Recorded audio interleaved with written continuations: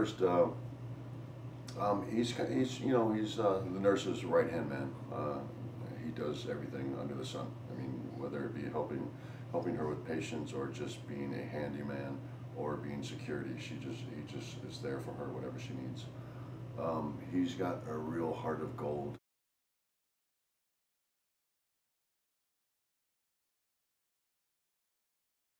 They have that very that loving relationship where they can take jabs at each other and they don't take it too seriously. It's not it's not insulting or offensive. It is very much a mother-teenager relationship. You know, I think that's what it is.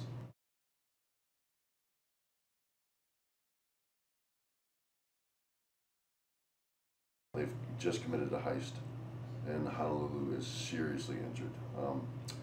Waikiki, you know, although he's a criminal, he is somewhat of an honorable character. You know, he has I don't know, he has a sense of honor about him. His brother, on the other hand, Honolulu, is your typical kind of scumbag.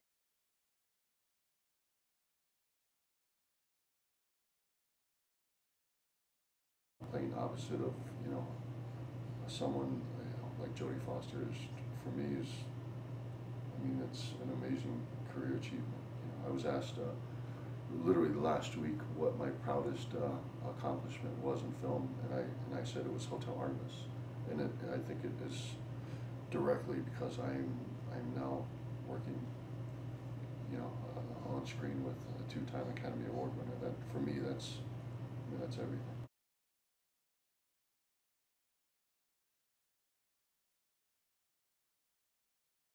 Jeff Goldblum, who's obviously he's a legend in this business, but Jenny Slate, who's really, it's a really great thing to see her because she's stepping out of her comfort zone. She's usually more comedic, and she's got a very dramatic role, so it's really cool to see her kind of transform into that. Also Sterling K. Brown, who's just an incredible actor.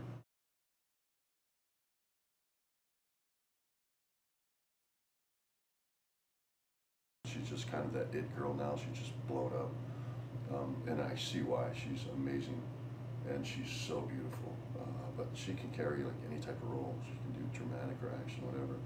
But she's just perfect for this part.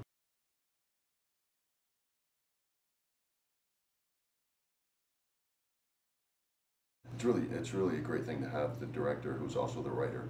So he's been envisioning this for a long time. He's already got this world in his head. He knows everything about it. He's already thought of everything. He has it.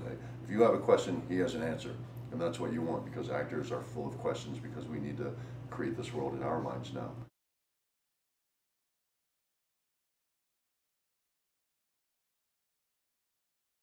They can expect to be fully entertained. You know, I think this movie's got a little bit of everything, but I also like that it's somewhat of just kind of this new cool premise. I mean, I can't think of a movie that's ever, you know, been done like this.